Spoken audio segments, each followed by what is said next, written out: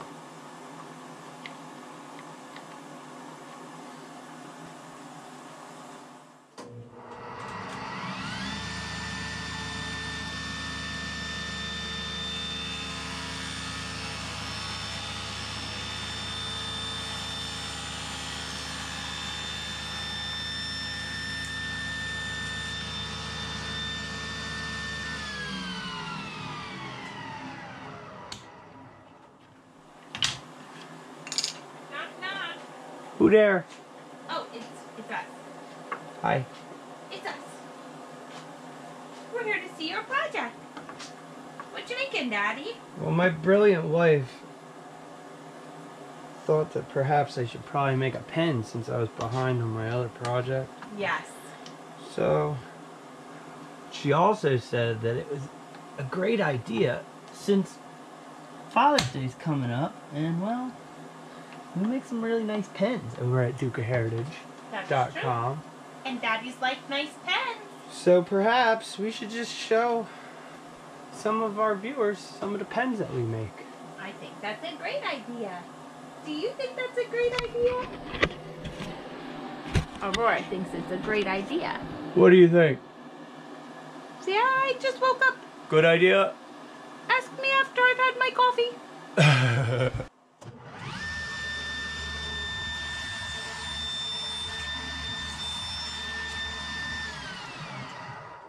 Well, close enough for what we're doing. Woohoo! Look how pretty, Aurora.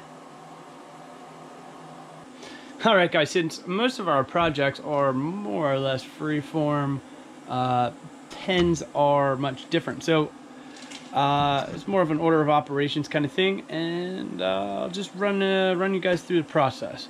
So what I have here is all of our hardware components laid out, and this is the stock that we're going to be using. So first things first is I'm going to get this up in the lathe, and we're going to get this drilled out to fit our brass insert. So let's get after it. Alright, so this particular kit requires a 27/64 bit to match our brass tube. I'm going to go ahead and get that chucked up.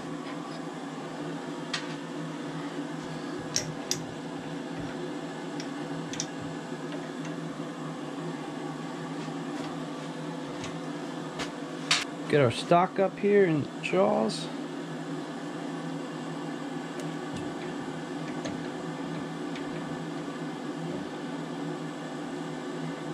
And we'll get her bored out.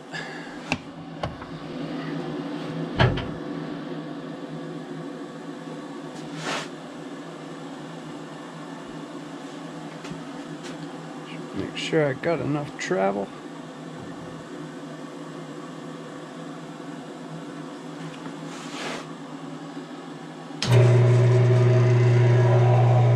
Drop our speed way down.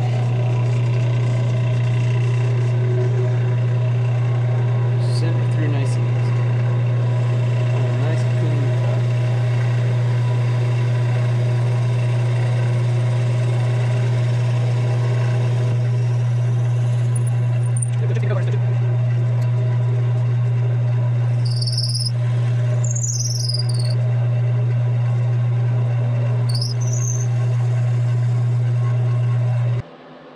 Alright, so now that we got our stock drilled out, we're going to take our brass tube. Please forgive the band-aid, I seem to have sprung a leak. And we're just going to rough this tube up with, I'm using 150. I think they recommend 180, but you know, use what you got. Just going to scrape this up a little bit so that when we go ahead and glue the tube into our stock, the glue has something to bite into. You're not really trying to remove material, you just want to give it a good scuff. And I'm just going to want to get a nice coat of medium CA. Don't have to go crazy, but you want to make sure that it bonds well.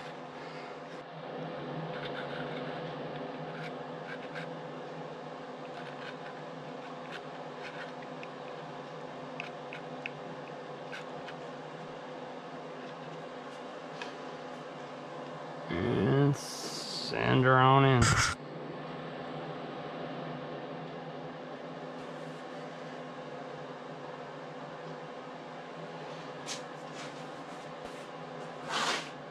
Alright, so we'll let that set up and we'll move forward. Alright, so our glue's set up pretty well. I'm just gonna slowly work down to our brass insert with the belt sander here. And we'll go from there.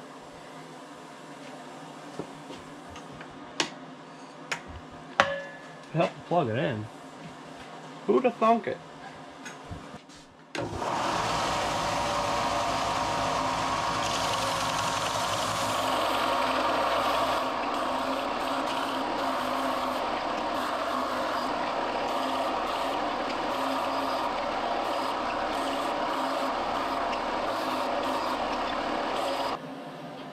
Alright, so now we got our piece size to length, and we're gonna go get it set up over at the lathe. Now, right now we're just gonna go ahead and get the lathe set up to hold our piece. We have a mandrel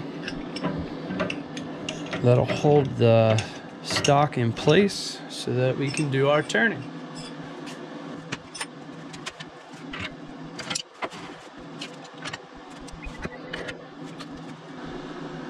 We have to use these bushings.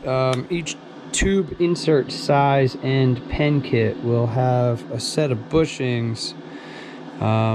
This end will give you the inner diameter of the tube that you're using, and this outside edge is going to be our target for our finish size when we go ahead and eventually press the hardware kit together.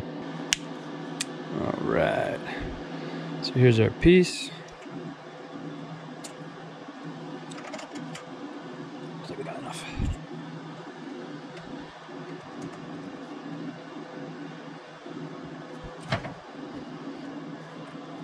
So now you're going to use your live center to just stabilize. So you don't want to drive that home. Just nice and snug in there.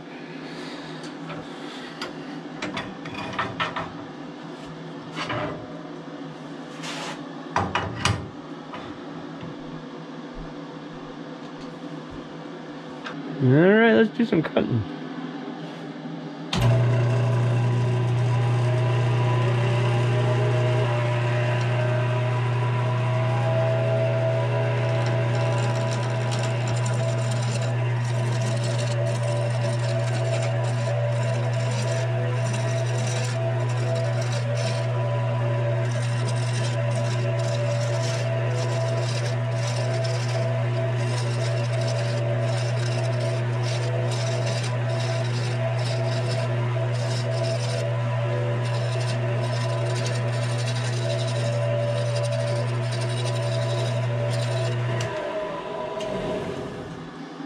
Alright, so we're reasonably round now. I don't have to worry about catching a corner. That's nice. We got some really nice patterning going on here, so let's keep working it down.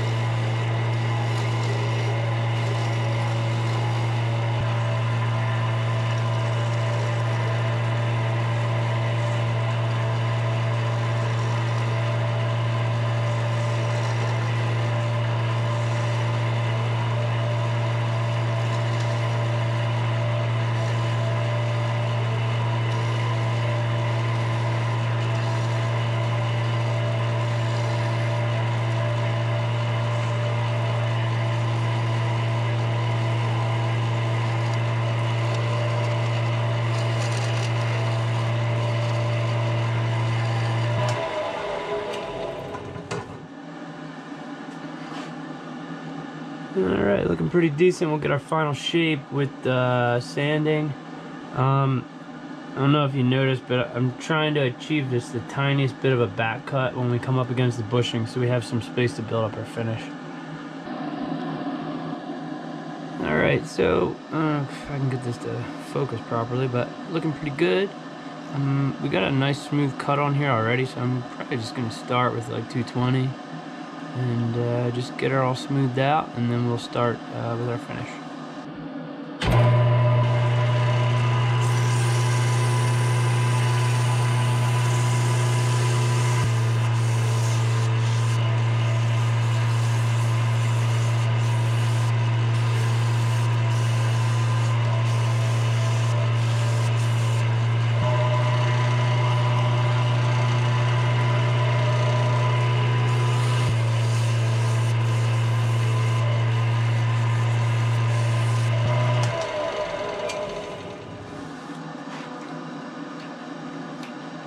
Alright, well, we got some of that natural cracking from the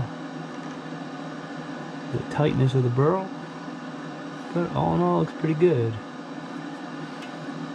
Just gonna go ahead and get started with our finish. We're gonna be using at first a thin CA. We'll get a couple coats on there, get the piece nice and sealed, and then we'll build up to our final outside diameter with a medium.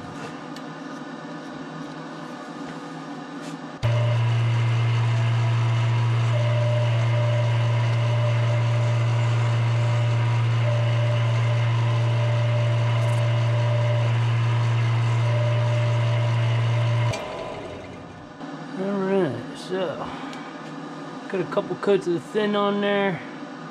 Just gonna deck this down, smooth it out with some 600, and then we'll move forward and start building up with the medium.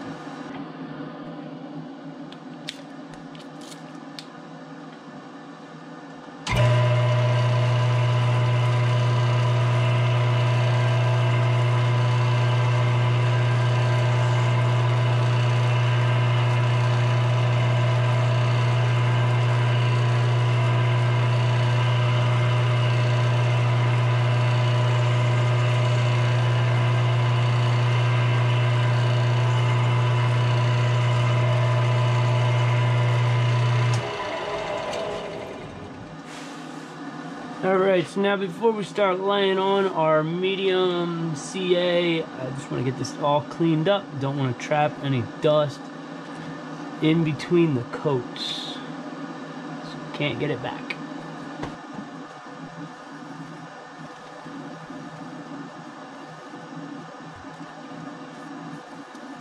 Alright, I think we're about ready to go.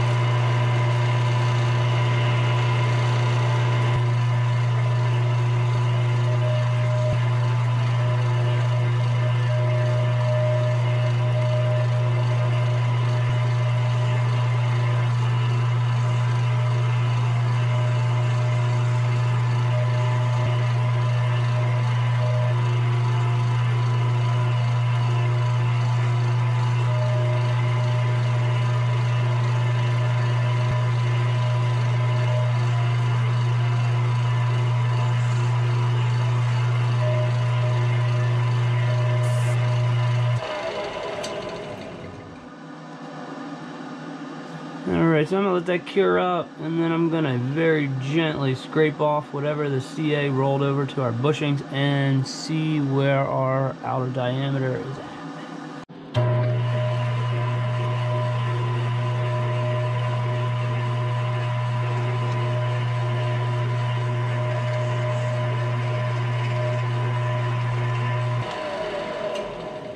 Just a little bit more.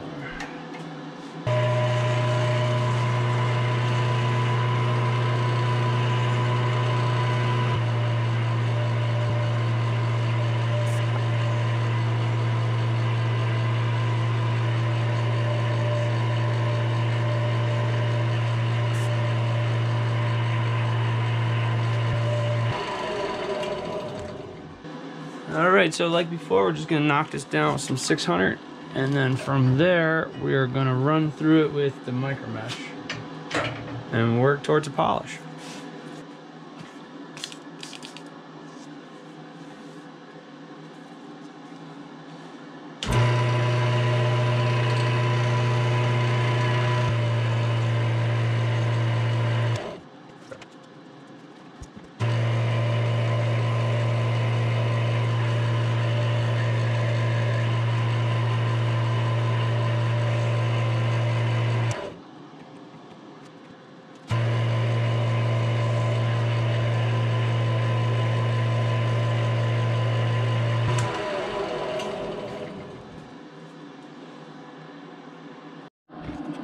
Alright, so this is where we're at.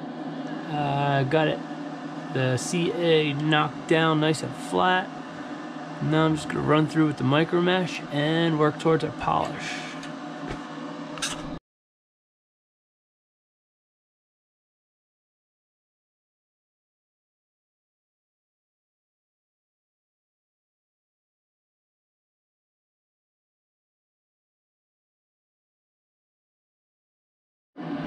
Alright, so here we are running through the micro mesh. Just one more step. I'm going to go ahead and polish this out with a CA polish. And we'll check our sizes.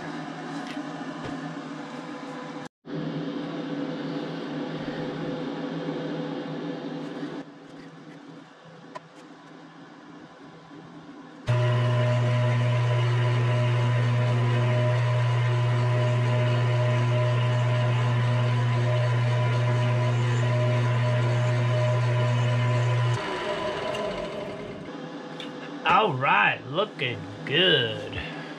I'm liking it. All right, so about ready to break this off. I'm just gonna score a small line in between the piece and the bushings here in hopes that we get a nice clean separation. A lot of guys will use non-stick bushings, but I don't like how they sand away. I like to use the steel to help me get to my finish OD so that it lines up with the pen parts nicely. That's just me. I'm sure there's loads of pen makers out there throwing up on themselves watching me do this, so I don't know. Who knows? Let's get after it.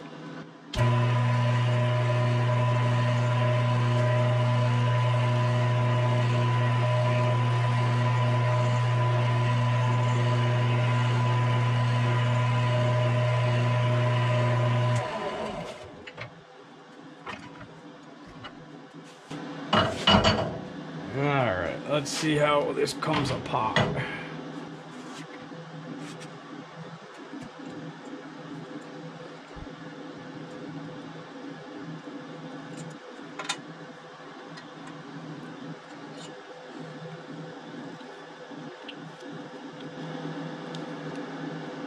Came apart nicely. And same here. Alright, I'm just gonna go do some fine tuning at the ends and we'll get into some assembly.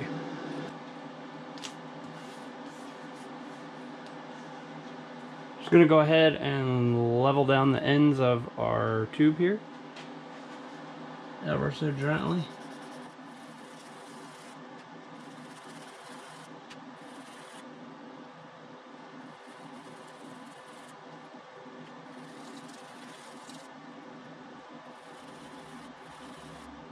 Just looking for shiny brass on the inside.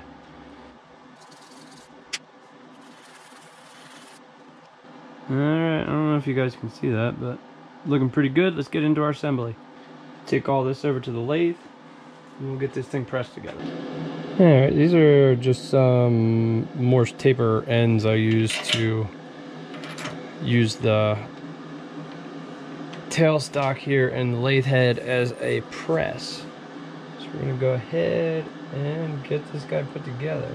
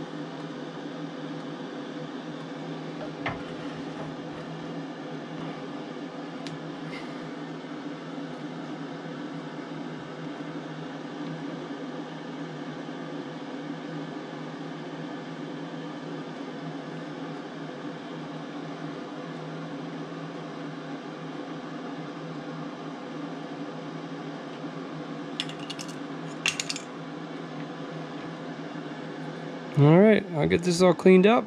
Check it out. It's done. Let's go check it out. Well, here she is. Always an interesting project when there's burls involved. The patterns that you get are always unique and amazing. I will leave some slow rollers at the end. I just want to say thank you so much, all you guys, for all the support, comments, love, all around. I know this isn't our normal content. I just needed a little extra time to finish up something extra special. So I will see you guys next week. Make sure to like the video, subscribe to the channel. Till then, later.